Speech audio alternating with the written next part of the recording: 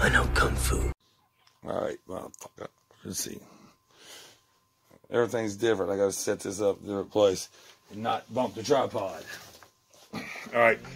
I'm picking the lock. I'll make this video called something like how y'all file your picks. Peek back here and see this right here.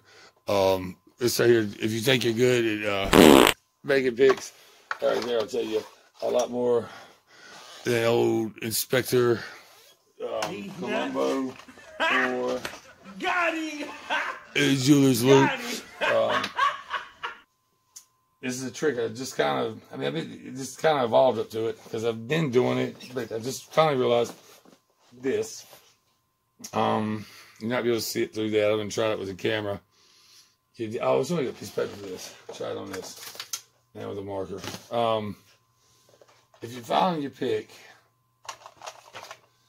and you look at it under there, you're constantly fighting. I end up with like a bunch of real little slim hooks and rakes sometimes because, well, rakes, I do them different. I don't really struggle. It's easier to make a curly-ass rake even than it is to make a nice little elegant hook. But what you end up with is, how do I draw this? Say this is the hook. As you file it, this side of it is going to be higher than that side. And you file back across, so you go back and forth, you end up cutting them down. With a Dremel too, if you do like I think a lot of people do, get it kind of close, draw an outline, get it close with the cutting wheel, and then hand file it. Another tip I do is when I Dremel it, always touch it. If it gets too hot for your hand, then you're fucking heating it up too much. But to keep that from happening, with the Dremel, I'll go this way, then I'll flip it around this way, and you kind of got to eyeball that. But once you get down to the file work, I just did okay. Let's find here. Say, take this one. Get some of these too. Duck bills. All right. If you're doing something flat, let's start with that. Get your file in there. That's gonna be weird because I'm holding it up here, but I'll take it. Cuts good at the angle. Cuts good at the angle that way. Just straight across. I'm not going to do as much. So I'll do this. I'll go 1, 2, flip it around, 3, 4.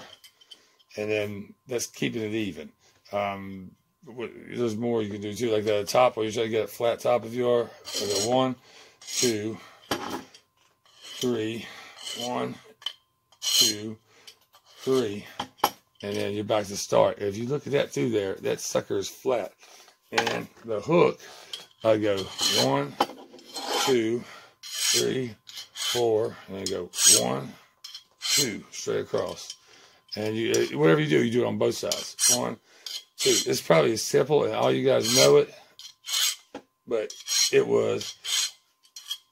It's like I said, I volunteered. I guess I was starting to do it anyway, but a breakthrough for me. Whatever you do on one side, you do on the other. And I wish you could see that. There's no way you can sit there and try it. But everything's smooth. There's no tilting this way or that way. And when it hits the top, there's none of that or that. You can tell when you file one and you look at the profile. Oh, to get something black is what I like to do. I may use have a purse I stole from an old lady. Fake leather. But if you look at it this way, it's hooked. This is not finished at all, so don't laugh at my damn hook. But like if you look at it this way and then this way, they're shaped different. That's because the light reflects off of it. Sometimes you can tilt one this way, and you can see where it's curved off. The light reflects. It's kind of the same. It's got a little wedge on it.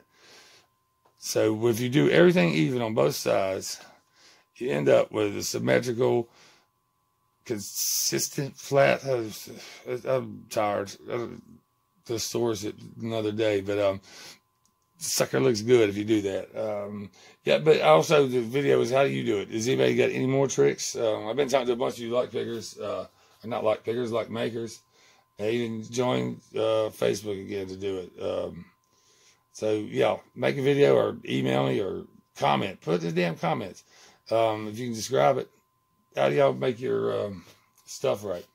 And if anybody's filing down this stuff completely by hand, especially the thicker 3/4 or 1 inch metal, I love it. I admire you, but I cheat.